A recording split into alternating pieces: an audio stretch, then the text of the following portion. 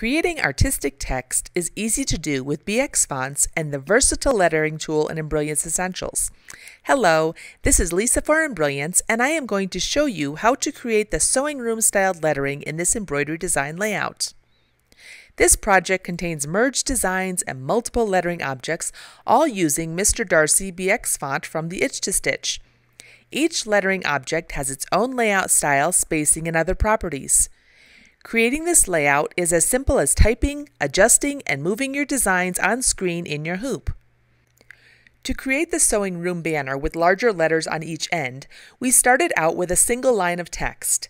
To accomplish the anchored style, I used capital letters for the first and the last characters.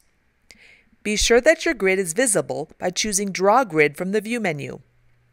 Select the first letter by clicking on the center selector of the S and align the top with the smaller letters.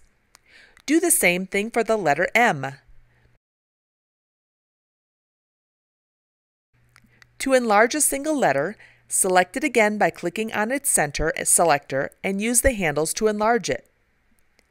In order to achieve the artistic look I want, the M needs to be narrower, so resize using the side handles on the selected letter to make it more narrow.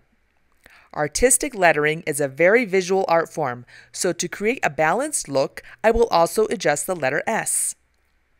When you resize stitches in Embrilliance Essentials, the stitch density is automatically recalculated. As you can see from the photo of my stitch out, the resulting design created with Mr. Darcy from the Itch to Stitch was exactly as I hoped it would be. And there you have a quick, fun, and easy way to create artistic lettering using BX fonts in Embrilliance Essentials. Be sure to watch the other videos on our YouTube channel for other creative embroidery techniques.